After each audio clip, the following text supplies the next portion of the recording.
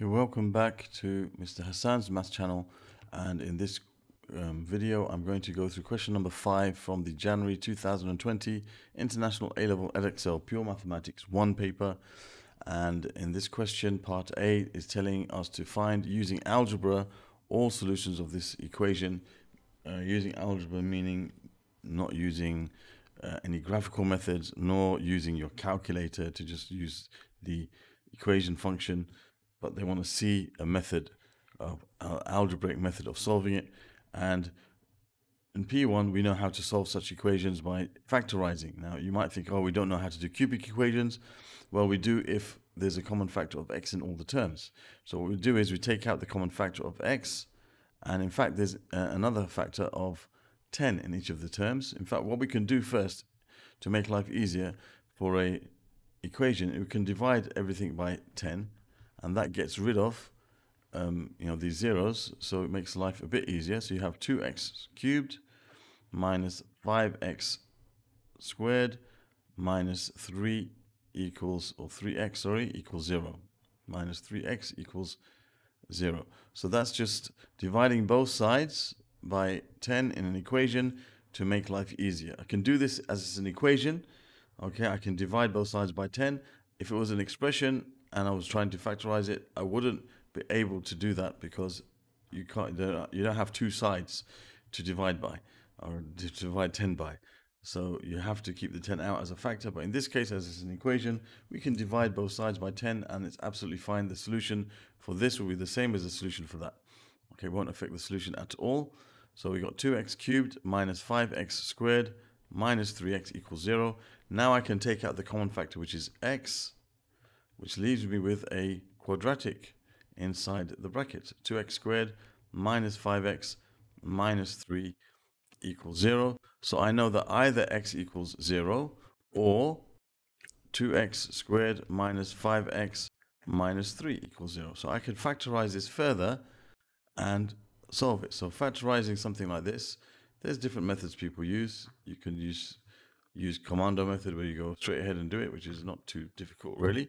Or you could use a method of splitting the middle term, which some people use, or you could use this grid method, which I prefer. So I know that I've got to find two numbers that multiply to give me the same as the product of those, which is minus 6x squared, and the sum of those two numbers has to be the same as the middle term, which is minus 5x.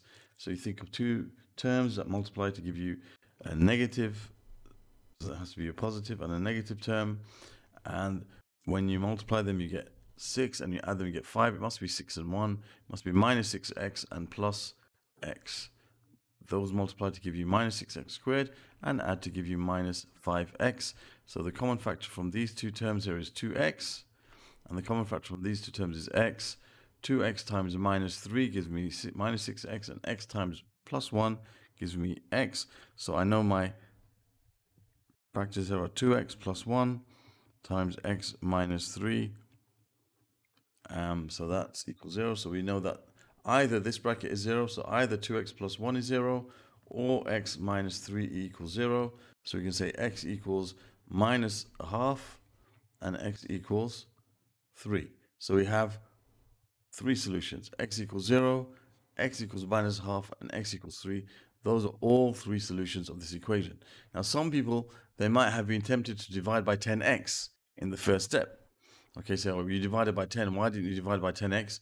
That's x is also a factor of all terms. Well, if you divide by x, the problem is you lose a solution. If we had divided by x, we would have got this. We wouldn't have had the x times this, and therefore we would have lost the solution x equals 0. That is a solution of this this cubic equation. So you have to always make sure you don't divide by something that you're supposed to take out as a factor. Don't divide by it. You can divide by a constant, no problem, but you can't divide by, say, the x here, otherwise you'll lose solutions. And that's a very important point, a place where people make mistakes. So you cannot divide by 10x. You can divide by 10, that's fine, but not 10x, because the x, dividing by the x, will make you lose a solution. Now part B, it says hence. Okay, whenever you see the word hence in a question, it doesn't even say hence or otherwise, it just says hence. That means you have to use what you've just found. So these words are not there for decoration. Okay, you don't just all right, find all the real solutions of this, and then you try to solve this, going straight into it without even thinking about the first part of the question. The word hence is there to bring your attention to the fact that there is some link between this question up here and the question down there. So what I'm going to do is I'm going to take a little snippet of this question, okay, and I'm going to put it down there, and we're going to see how it relates to this question by looking at them next to each other. So that's what you should be doing in the exam. When you have a question like this, just keep looking. Whenever you see the word hence, you look at the first part of the question, okay, the part of the question before the hence bit. Say, okay, how can I link it to the previous part of the question? Now, if you look at this very carefully, you see you've got 20 times something, minus 50 times something, minus 30 times something. Okay, and what you can see quite clearly is that this term, y plus 3, is the square of this term, because this is the square root of that, and this term is the cube of that term. Okay, so basically, if you say let x be y plus 3 to the power of a half, okay, then this is basically what you're going to get. You're going to get 20x cubed, you're going to have 30x, and then minus 50x squared. That means x squared, you see x squared is the same as the square of this, which is y plus 3, just y plus 3. Okay, I'll keep it in a bracket for now. Y plus 3 to the power of 1. And x cubed is going to be basically y plus 3 to the power of a half raised to the power of 3, which is y plus 3 to the power of 3 over 2, because you multiply the powers. If I raise this to the power of 3, I have to multiply the powers. A half times 3 is 3 over 2. So you can see that very clearly, x is related to y plus 3 to the power of a half. Then x squared would be y plus 3. Then x cubed would be y plus 3 to the power of 3 over 2. So the solutions we found in part A are relevant for part B. So we know that x equals minus a half, and x equals 3, and x equals 0. X equals 0. So I can say, therefore, y plus 3 to the power of a half is equal to minus a half, and y plus 3 to the power of a half is equal to 3, and y plus 3 to the power of a half is equal to 0. So now I have to find all the real solutions of this. So let's go ahead. So first of all, let's look at the first one. Y plus 3 to the power of a half equals minus a half. Now, when you have y plus 3 to the power of a half, what it means is the positive square root of y plus 3. What it means is this. It means the positive square root of y plus 3. Okay? So the positive square root of y plus 3 equals minus a half.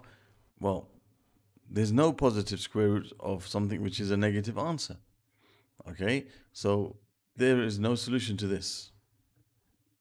Okay, you can't say, oh, let's square both sides. This means the positive square root of y plus 3. That's what it means. Okay, from the beginning, it means that it was there in the question already. Okay, that means the positive square root of y plus 3. Now, positive square root of y plus 3 cannot be negative a half. Okay, so there's no solution to this part of the equation. Then you got y plus 3 to the power of a half equals 3. Well, that makes sense because the positive square root of something equals 3. That's fine. So we can square both sides. We get y plus 3 equals 9. So y is equal to 9 minus 3, which is 6. So there's one solution. And then we got y plus 3 to the power of a half equals 0. Well, that also makes sense because you can have the positive square root of 0 is 0. Okay, so that's fine. So y plus 3 is equal to 0 squared, which is 0. So y equals negative 3. And there we have our answer, our answers. Okay, so we end up with y equals 6 and y equals negative 3.